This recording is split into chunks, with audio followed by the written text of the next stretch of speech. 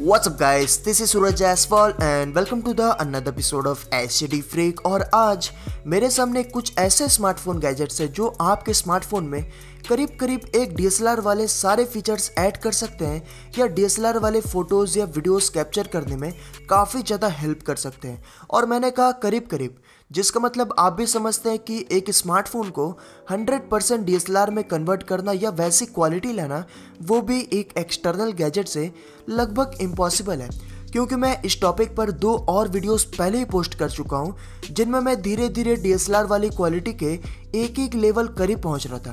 But my expectations from my smartphone is unpredictable, and because of that I searched on the internet and saw this professional smartphone camera lenses of Blitzpool company which are much more accurate in terms of providing a DSLR quality image and video files using a smartphone camera। जैसा कि आप देख सकते हैं मेरे सामने 4 boxes रखे हुए हैं जिनमें से 3 सेम साइज के हैं और एक डिफरेंट या बिग।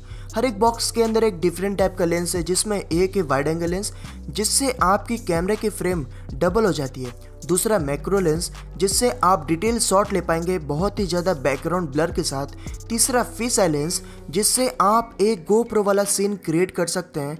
बट उसके अलावा बड़े वाले बॉक्स में सबसे interesting, special and useful lens है जो है टेलीफोटो लेंस, जिससे आप किसी भी स्मार्टफोन के कैमरे से 2x से भी ज़्यादा जूम या पोर्ट्रेट मोड वाला सीन या लैंडस्केप मोड वाला सीन क्रिएट कर सकते हैं एक क्लिक में, जो कि फिजिकल हो कि ना कि सिस्टमैटिक, जो आजकल के सभी स्मार्टफोन में होता है। और मैं इनमें से 2 प्रोडक्ट्स को गिव अवे कर दूंगा, जिसके लिए आपको सिर्फ इस वीडियो को लाइक करके शेयर करने के बाद नीचे एक रैंडम कमेंट करना है बस। उसके बाद मैं 2 विनर चूज करके अपने इंस्टाग्राम पे पोस्ट करूंगा। सबसे पहले बॉक्स में एक वाइड एंगल लेंस है जिसके अंदर आपको ये क्लिप मिलता है जिससे आप इन लेंसेज को अपने स्मार्टफोन के साथ अटैच कर पाएंगे। उसके बाद ये है लेंस जिसे मैं अभी के लिए साइड में रख देता हूँ। उसके बाद बॉक्स के अंदर एक कैरिंग पाउच है, कुछ पेपर वर्क से और एक लेंस क्लीनिंग क्लॉथ। तो सभी चीज़ों को साइड करते हैं और आते हैं इस लेंस पर। लेंस का वेट काफ़ी रिजिड है, मतलब इसके साइज के हिसाब से इसका वेट थोड़ा हेवी है क्योंकि इसकी फुल बॉडी मेटल की है और लेंस पे कवर लगा हुआ है दोनों तरफ, जिससे हटाने पर आपको ये लेंस दिखेगा जो कि काफ़ी फाइन क्वालिटी का लग रहा है। और साइड में वाइड एंगल लेंस के बारे में मेंशन किया हुआ है। दूसरे साइड के कवर के अंदर वो पार्ट है जहां से आपको इसे अपने कैमरे से अटैच करना है। इस तरह से इसे क्लिप के साथ स्क्रू करके आप यूज़ कर सकते हैं। और बिल्ड क्वालिटी लास्ट वाले एपिसोड के लेंस से भी बहुत ही ज़्यादा हाई है, जो आप क्लियरली देख सकते हैं। और इस तरह से किसी भी स्मार्टफोन के मेन कैमरा लेंस के डॉट मिडिल में इसे प्लेस करके आप यूज़ कर सकते हैं। और इसे यूज़ करके आप काफ़ी वाइड एंगल शॉट्स ले सकते हैं, जो कि काफ़ी ज़्यादा फ़र्क क्रिएट कर रहा है, वो भी बिना क्वालिटी लॉस के, जो कि सबसे बड़ी बात होती है। बहुत ही ज़्यादा डिफरेंस क्रिएट कर रही है लेंस, जिससे तब यूज़ किया जा सकता है जब आप व्लॉगिंग कर रहे हो, लैंडस्केप सीन कैप्चर करना चाह रहे हो, या आपके फ्रेम में ऑब्जेक्ट अच्छी तरह से फिट नहीं बैठता, तब आप इसे यूज़ कर सकते हैं। और उसके बाद नेक्स्ट बॉक्स के अंदर एक मैक्रो लेंस है जिसके अंदर वो सारी चीज़ें या एक्सेसरीज अवेलेबल है जो फर्स्ट बॉक्स के अंदर था। और ये है लेंस की ग्लास और प्रोडक्ट की फिनिशिंग काफ़ी प्रीमियम तरीके की है। और ये एक 25 mm का 15x जूम वाला मैक्रो लेंस है जिसे स्मार्टफोन में लगाने के बाद आप किसी भी चीज़ की मैक्रो शॉट्स ले सकते हैं, जिसमें आपको हर एक चीज़ में इतना ज़्यादा डिटेल दिखेगा जो आप अपने नेकेड आई से कभी भी नहीं देख सकते। और लास्ट वाले लेंस की तरह इस लेंस से भी 1% की भी क्वालिटी लॉस नहीं हो रही है, जो आप क्लियरली देख सकते हैं। और मैंने यहाँ कुछ फोटोज़ क्लिक किए जिसमें आप पिक्चर की क्लैरिटी और बैकग्राउंड ब्लर को अच्छे से नोटिस करें तो DSLR वाली फीलिंग आ रही होगी। बट अभी भी 2 और लेंसेज बाकी है जो कि बहुत ही ज़्यादा इंटरेस्टिंग और यूज़फुल हो सकती है।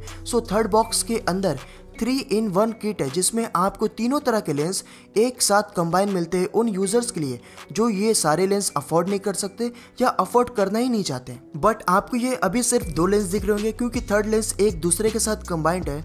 और फर्स्ट लेंस जो है वो शायद वाइड एंगल एंड फिश है या ये है 0.63 का वाइड एंगल लेंस और 15x का मैक्रो लेंस, जिन्हें आप इस तरह से घुमाकर अटैच या डिटैच कर सकते हैं। और ये है फेस आई लेंस जो कि 230 डिग्री का है। और इन सभी लेंस की सिर्फ साइज ही छोटी है, बट क्वालिटी के कंपेयर में बड़े लेंस है, ये सिर्फ कुछ ही माइनर डिफरेंस क्रिएट करते हैं।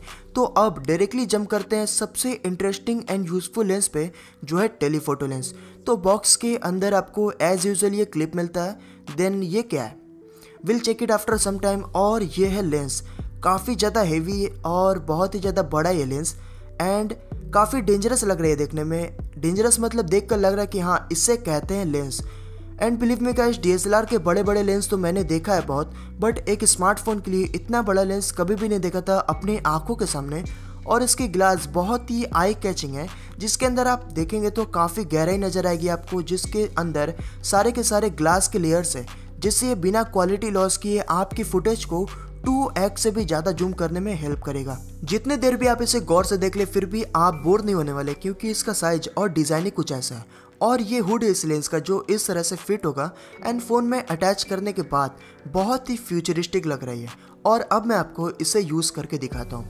क्लियरली पहले आप जूमिंग पावर चेक कर लीजिए, जो कि इजीली मेजरेबल है, मतलब ज़मीन आसमान वाला फ़र्क है इसमें। और क्वालिटी भी 1% भी, मतलब थोड़ी सी भी डिग्रेड नहीं हो रही है, जो कि सबसे बड़ी बात है। और हाँ, मुझे पता है कि ये बात मैं दोबारा बोल रहा हूँ, बट हाँ, आई हैव टू से, क्योंकि बहुत सारे लेंस मिलती है मार्केट में जो 2x जूम देने का दावा करते हैं, बट यूज़ करने पर आपको समझ में आ जाएंगे कि किस तरह से क्वालिटी कहाँ से कहाँ चली जाती है एक लेंस को यूज़ करने में।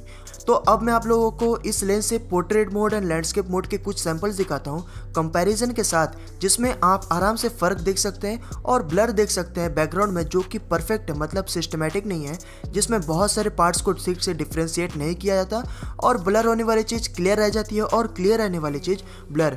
बट इन पोर्ट्रेट्स में कहीं भी वैसा एरर आपको नहीं देखने को मिलेगा, क्योंकि ये हार्डवेयर के हेल्प से किया गया है, ना कि सिस्टम के हेल्प से। और लैंडस्केप मोड भी बहुत ही क्लियर एंड एक्यूरेट है, जिसमें आप बैकग्राउंड ब्लर आसानी से मेजर कर पा रहे होंगे।